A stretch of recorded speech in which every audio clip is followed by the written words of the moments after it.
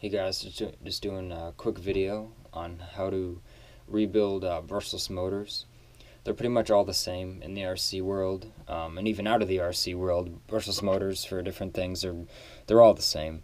How they work. So this one's a Castle 2400 kV motor.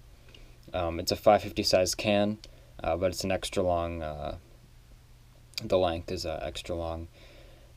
Longer than a regular 550 size. And so to start, you'll just need an Allen driver, a 2.5 millimeter to be exact, for the Castle motor.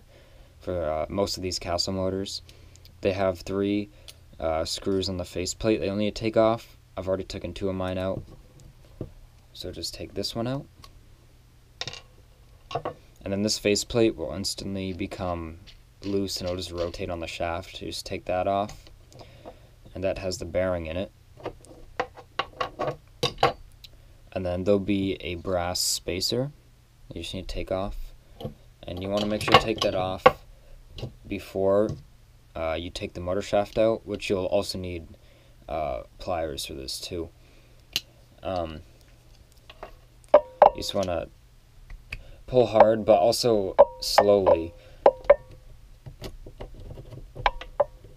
to take this out, because if you just pull it too fast, when it breaks loose of the magnetism of the motor, it'll just fly out of the pliers and go across the room, as that's happened to me before, back when I was a super noob at this.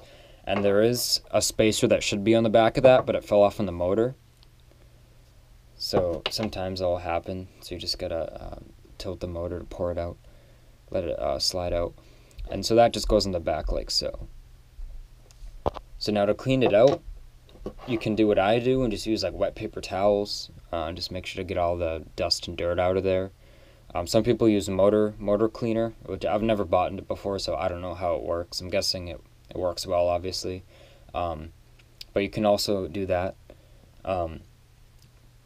Now you can also take off this back plate, which there's 3 1.5 millimeter screws to take that out. 2 of mine are stripped, as they strip really easy, so I won't be able to show you guys how to take that up, how to take this off.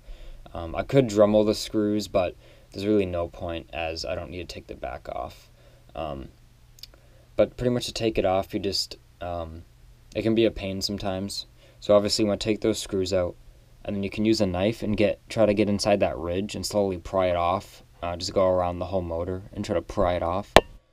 Or you can just stick a screwdriver or Allen driver down the center of the motor so it hits that back plate, and then using even just pliers or a small hammer, just hit the top of that screwdriver or Allen driver, and it'll knock out that bottom plate.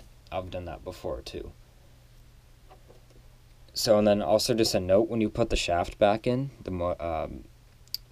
motor shaft, it has this back spacer, obviously, and that will just fall off and not line up right if you try to put it in, the regular way.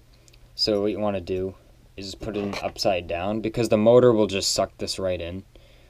So when you do that, it's in there, it's set, it's all good. So then you just want to put the top spacer on. Make sure to put this on the right way.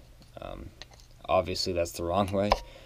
And tighten the screws back up, and then you're all ready to go, and you should have a fresh motor. And then if you need to replace the bearings in the motor, which is a common cause for rebuilding, you do want to take that back plate off, because that's really the only way to get out that bearing. You can't really get it out from the top of the motor.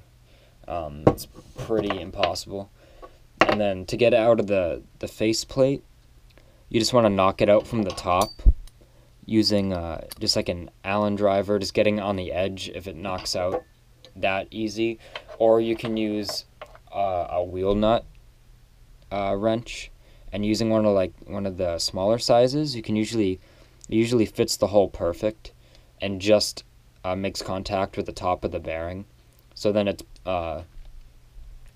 even pressure all around the bearing, and if you wanted to use the bearing for something else, if it wasn't totally shot, then it would be easier on the bearing to take it out this way. And then you would just want to either clamp this to something, to the side or something where the bearings, the bearing part is hanging off the table or workbench, whatever you clamp it to. So then you can knock it out. Or if you have, say, two tables or something where you can place it down and there's a gap in the middle so the bearing will knock out, you can do that too. So that's pretty much it. Subscribe for more. Have a good one.